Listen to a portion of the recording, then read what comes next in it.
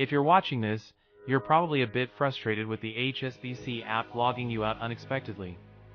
Not to worry. Today, I'm going to walk you through some steps to fix this issue so you can get back to managing your finances with ease.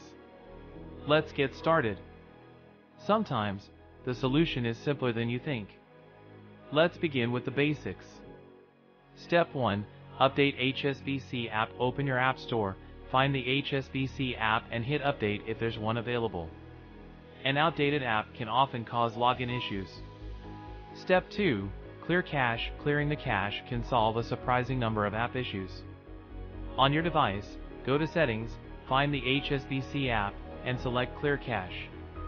Step 3. Reinstall the app. If updating and clearing the cache doesn't work, try uninstalling and reinstalling the app. This can fix any underlying issues with the app's installation. Step 4. Check for external factors. Make sure you're connected to a stable internet connection. If you're using public Wi-Fi, try switching to mobile data or a private network. Sometimes, the problem might be with Hsbc servers and not your app. If you've tried all these steps and still face issues, it could be a server-side problem.